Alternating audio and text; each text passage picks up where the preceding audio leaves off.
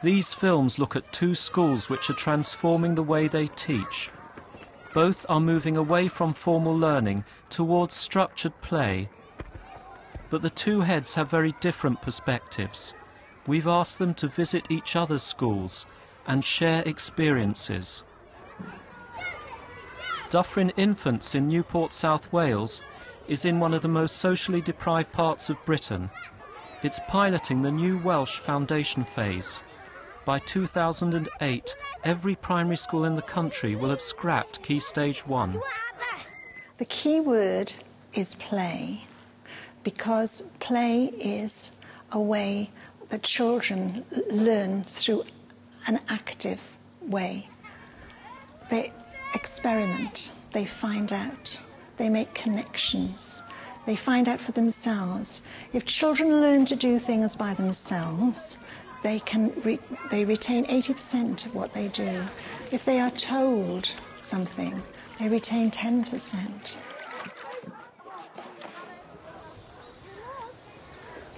That's the first size that I want you to collect for me. If you can find some, you're going to have to be really good at searching for these because they're very small. And then hold up your little finger for me. We need some sticks that are about the same size as your little fingers, okay? The school's lucky. It has its own small piece of woodland.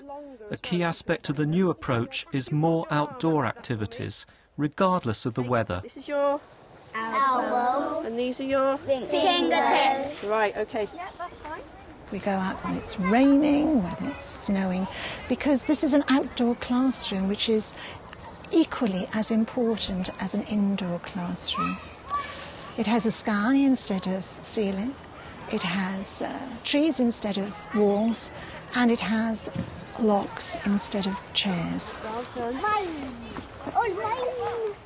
The foundation phase has 7 key areas of learning, including personal and social development, language, literacy and communication skills, physical and creative development, and knowledge and understanding of the world.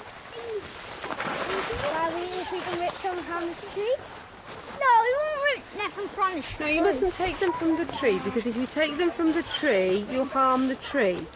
And so you've got to pick things up that are already on the floor. The new approach will include all 3 to 7-year-olds. It's being piloted over 3 years, starting with reception.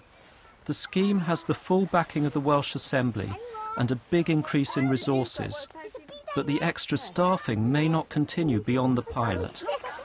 Look at him. He's broke his wing. A piece broke his wing, then yeah. What are you doing with you? What is him? He's trying to fly. It's a bee. He's trying to fly. You can pick her. Well, he's not doing me any harm, look, because I'm being very gentle. He's trying to not doing me fly. any harm. Do you see his wings really whizzing very fast? He's trying to Right. fly. They are taught skills, not subjects. And to be able to give them a solid skill basis is the best foundation for them to go on to formal learning. They will read and write. St Martin's Garden Primary in Bath has its own more modest plans to change the emphasis of its early years teaching. But head teacher Phil Pope is in difficult territory, and he's worried about the impact on results. Play has less of a role than we would like it to have, and we are looking at widening the role of play where there is a need to as high as Key Stage 2 and Years 3 and 4, because we have identified there are some children with needs of play that don't seem to have been satisfied for whatever reason. So we would like to broaden it, but there are quite severe limitations placed on us still by the national curriculum, Year 6 SATs results, and how we achieve there, because that's how we're judged. Pull out 2 numbers from the bag like Sam has and make a 2-digit number, and then write those on The staff share Phil's concerns, even though the changes in Bath will only affect Year 1. From next term, there'll be less formal learning and a greater emphasis on play. I think there are children who are losing out through the way you're teaching at the moment? Yeah, I think there are some children that don't access the curriculum the way that it's taught at the moment. There are some children that are not naturals at sitting down, writing, reading, doing maths that you're asking, the sort of maths that you're asking them to do. Some children do like it. I don't think we need to phase it out altogether, but the majority of children prefer to learn through play, I think, than sitting down doing a worksheet. Go on then. So is there any pressure on you because of the academic results? Yeah, I think there is. I mean, that's one of the main things that I'm worried about of learning through play. If we just say, OK, we totally abandon everything and go completely child-directed play, I don't think we'll meet the standards that the national curriculum's asking us to meet at the times that they're asking us to meet them. I mean, for instance, there's 110 words that Year 1 and 2 have to know, and I don't think they'll know that from just child-directed play. What number were you? Hey, hello, Phil Pope. The teachers hope that Sian's visit will reassure them. Come on down, we'll walk down this way. And a slight history of the school. We were amalgamated. It was two separate schools, really? infant and junior. How long ago was that? 4 years. So this was always the infant part of the school. And the site is a huge benefit because a number of our children live in flats. And we do actually serve quite a poor area of the city. We have What's your free school meals? 38%. 38. The new approach is building on the experiences of reception. From here, We've done some they've worked messages, on mind mapping, written. Can we swap some children that have been pirates for somebody could come and do some stories here with the fish? The reception teachers already encourage as much child-initiated learning as possible. Just like in Wales, this term's pirate play-based activity has plenty of learning potential. Can we take your pirate hats? And Rosie and Jim, because Rosie and Jim have been kidnapped, haven't they? What sort of pirate are you then, Tommy? Captain Beard. Captain Beard. And are you a good pirate or a bad pirate? A bad pirate. What are you going to do that's bad? Steal the treasure. Oh no, can I take a picture of you stealing the treasure? It was an idea that I initially thought the children would enjoy, so introduced it as what should we do next, and dropped hints with the children. I have tried working totally blind, but children in our school tend not to have the language skills that they need to come up with ideas.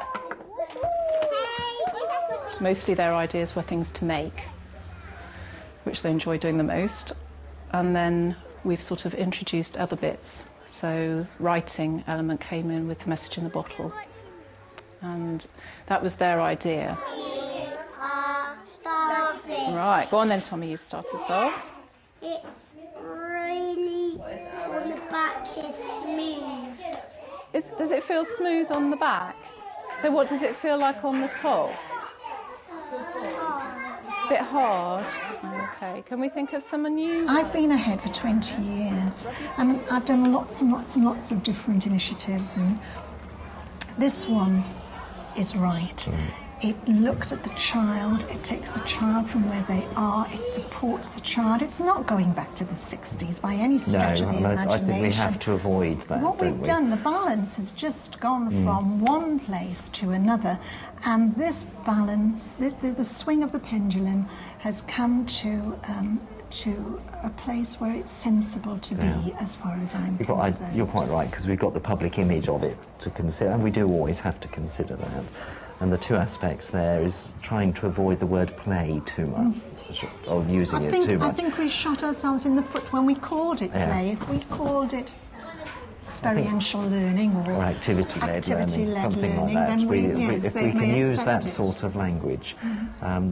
And as well, I think we've got to get away from the image that it will be the 60s, 70s type approach where children and teachers just did anything, which didn't work.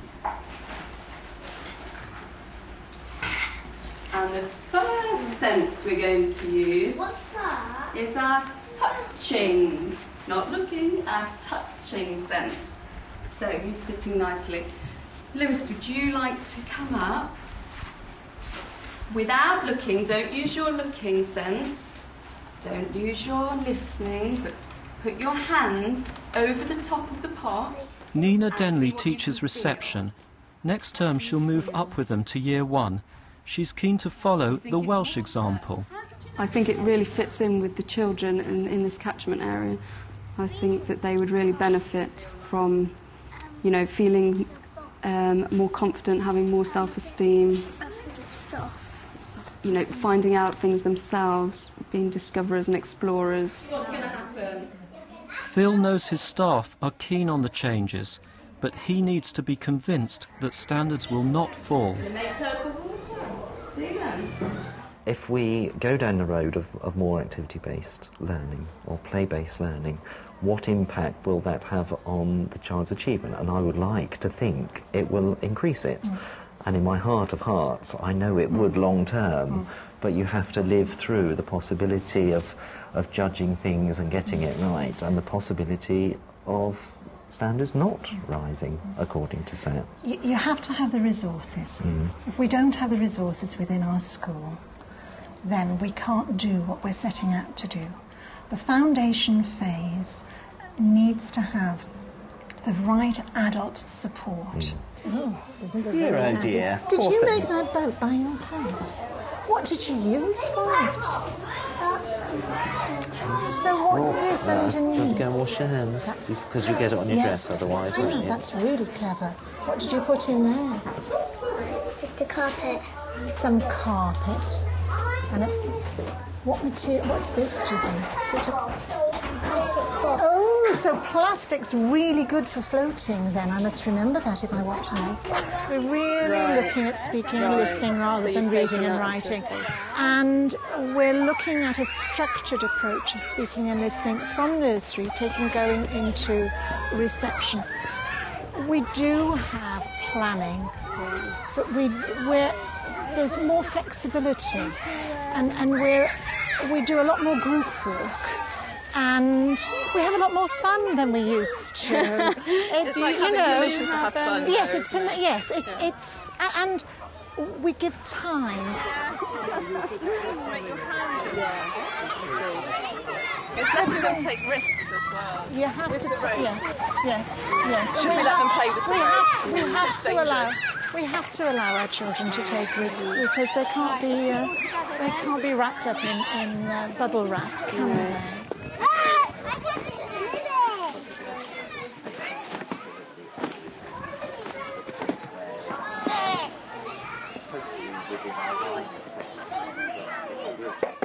The significant difference, I think, that we have from you is the Year 6 SATs, the publication and the league tables. Lots of people are concerned that the children are just going to play and not going to learn to read and write, and that actually is so wrong. Yeah. Our children are achieving at the end of the first year in the foundation phase in reading and writing and maths, as well as last year, if not better. Oh, what's that? In part 2, Phil goes to Wales to see the new approach for himself. Could be red. Oh, do they?